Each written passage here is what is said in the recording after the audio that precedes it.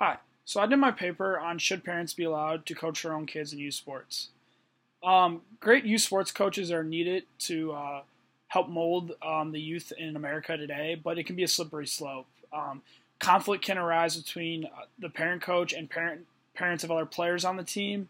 For example, there are internal conflicts that can arise between the parent and the son or daughter, if not managed correctly, and that's can be a big con. Um, However, after doing all my research and really diving deep into it, I'd still believe that uh, parents should be able to coach their own kids in youth sports. Just because I think the pros outweigh the cons, and also if you look at the statistics, 85% of youth sport coaches have a kid on the team. So that pretty much shows that there's not enough volunteer coaches out there to coach all the youth sports in America today. So that's kind of just that's how I look at it, and now I will dive deeper into the arguments that I researched. So the first pro argument is being a parent coach creates memories that last a lifetime.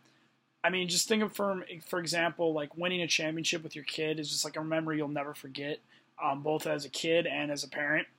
The second argument is being a parent coach puts you in the best situation to deal with your child's mood swings.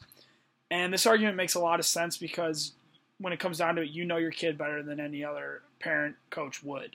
So I think this argument makes a lot of sense for allowing parents to coach their own kids just because they know them so well and know their weaknesses too. The third argument is that if a parent coach is truly dedicated to understanding his role as his or her role as being a positive role model, separating coach and parent roles, for example, and treating all players the same, you have full control over the type of things that your child and other children learn. And can be a very positive situation. The final reason for allowing parents to coach their own kids is that youth sports allows a parent and child to spend more quality time together. I mean, for example, in today's society, it often is very hard to make time for your kids because you're working so hard to provide for them, and sometimes you just don't have time to have quality time spent with your children. And that's what youth sports gives both the child and parent. The first con argument is many coaches have coached their kids for self-serving reasons, and this becomes a big issue and is why many conflicts arise with the youth sports coaches and coaching their own kids today. The other well-documented issue is the inability to separate the role of being a parent from a coach. Oftentimes, when you are a coach you're coaching your son or daughter, you have a hard time distinguishing between the two because it can be tough. For example, when you come home after coaching your kid in whatever sport it is, you shouldn't be still coaching them and like talking to them more about sports. You should leave that behind and talk about other things. And oftentimes, this doesn't happen and leads to many problems between the relationship between the parent and the child. The other big issue is parents of other players complaining that their kid's not playing enough, because these parents of other kids see that if you're playing their kid more, for example, that it's not fair, and a lot of bad conflict can arise from this situation. And then the last major con argument is that a lot of times when parents coach their own kids, their kids get burned out from the sport and oftentimes quit because a lot of the fun is taken out when their dad or mom is always harping on them to get better and stuff. And so that's a big argument too. So as far as relating this back to the textbook material, a lot of these topics I think came up. One that stuck out to me is how youth sports athletes spend significant amount of time with coaches, and this could be the most important relationship in their life, and I truly do believe that.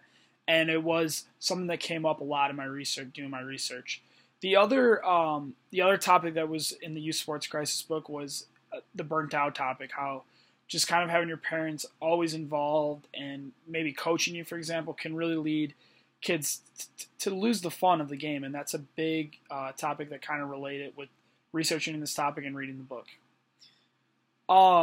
As far as research that can be done, I think there needs to be more screening of coaches, maybe through interviews or just trying to gather more information on every single youth sports coaching candidate, because we need to eliminate the ones that are only coached for self-serving reasons. And this is something that I think needs to be done to make youth sports better and improve it even more. As far as important trends about this topic, I think there is way more debate on this topic than there was, let's say, 30 years ago, for example. I think it is a debate that is being discussed more, and I think that's really good because it needs to be discussed more, because we need to get as many great coaches coaching youth sports, whether they're parents of players on the team or just volunteer coaches. We need more good coaches in this in America today to help not only produce great athletes but great human beings as well too. And as far as this relates to me on a personal level, I think this, just kind of learning this and going through all this, will make me a much better parent coach hypothetically down the road, because I do want to potentially coach my kids in sports. And I think just kind of doing all this research, I now know what it takes to be a great youth sports coach and be a great parent and coach as well. And I think all of this information that I've learned was really helpful and useful, because I think I will use it down the road in my life. And yeah, that's it. Thank you.